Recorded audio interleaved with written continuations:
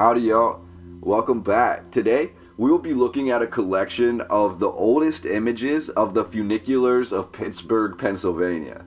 These existed in the 19th century. A funicular essentially is a counterbalance system where two rather large carriages are attached to one another via a haulage cable which is along a set series of track, usually along a steep incline. When one car ascends, the other car by nature descends, and vice versa. It appears, for all intents and purposes, this was a technology inherited en masse during the Industrial Revolution and all but forgotten by the rise of the automobile. The feature of synchronicity between the two carriages is what separates funiculars from inclined elevators, which use a single car. Never mind the physics of the funicular, it is pretty ingenious and yet somehow it's pretty easy for us to comprehend, but what makes the funicular so impressive is the sheer fact that we do not see them being utilized anymore.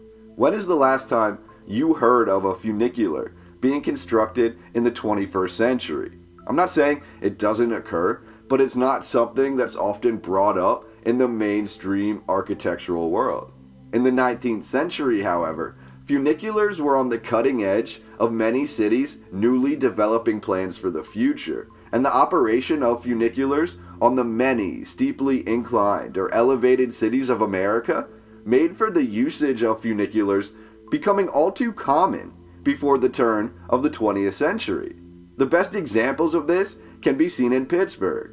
We have at least 14 well-described, measured, and well-known funiculars which once served this great Pennsylvanian city. Official reports claim up to 17 of these funiculars once existed in Pittsburgh, including two which still operate today.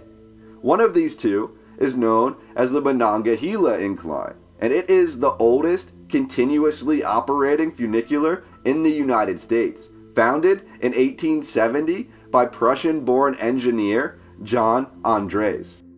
Essentially, and again, please take everything from the current narrative with a pinch of salt, as we're attempting to peel back the veil, not promote it, but we are told that Pittsburgh, and more specifically, the Mount Washington region of Pittsburgh, was first settled by German immigrants following years of indigenous occupation of that landscape. Mount Washington was a treacherous landscape, with only a nearly unreachable stretch of hillside which would allow for the construction of the new German neighborhood. The rest of Mount Washington was aptly known as Coal Hill to the residents, as the vast factories and the community who served the coal mines of Pittsburgh were located here. We're told the predominantly German settlers to Coal Hill remembered the intricate cable car trolley systems of their homeland, and envisioned the same sort of lavishly designed trolleys to help them ascend and descend Coal Hill. The Prussian engineer I mentioned earlier quickly developed what is now the oldest public funicular in the United States. However, his funicular design, which the mainstream says was inspired by the cable cars of Europe, was actually more closely associated to other funiculars that had already been in private use throughout Pittsburgh. That's what I find to be so interesting, is how we're told that these ideas truly spread. Essentially, we don't know what private business or resident constructed the first funicular in Pittsburgh, which makes the narrative even more questionable, as we're told the original funiculars, the privately owned ones, are long gone. So much so, we don't even know which factories or private residents constructed them. But these original funiculars, of whatever origin, are said to have been the things that inspired the construction or founding of 17 massive public funicular systems which served the greater parts of Pittsburgh. Pittsburgh being the former Star Fort Pitt, formerly Star Fort Duquesne. Now, that's all interesting, but what I found to be the real meat and potatoes here is, we're told many funiculars arose not only in Pittsburgh, but they had a brief resurgence across the world, following the 1889 Johnstown flood, which occurred in Johnstown, Pennsylvania. The South Fork Dam completely failed. Situated roughly 14 miles upstream from Johnstown, the resulting flood saw nearly 15 million cubic meters of water beset the small town, with waters rushing at speeds equivalent to the Mississippi Rapids. leveling Johnstown and causing the passing of over 2,200 souls. We're told very quickly after this major world event, many cities across the earth began to reassess their plans for a great flood, and many landed on the idea that a means to reach higher ground was needed, as one of the main issues with the Johnstown flood was the inability to get to higher ground. In Pittsburgh, as in many other major cities, one of the proposed resolutions to the unforeseen flooding issues that could occur with a major flooding event was the funicular. And funiculars were chosen as an efficient way to be able to more quickly evacuate the cities and to take the residents to higher ground, besides the aspects of the funiculars that also worked for the benefit of the city on an everyday level. That is what we are told.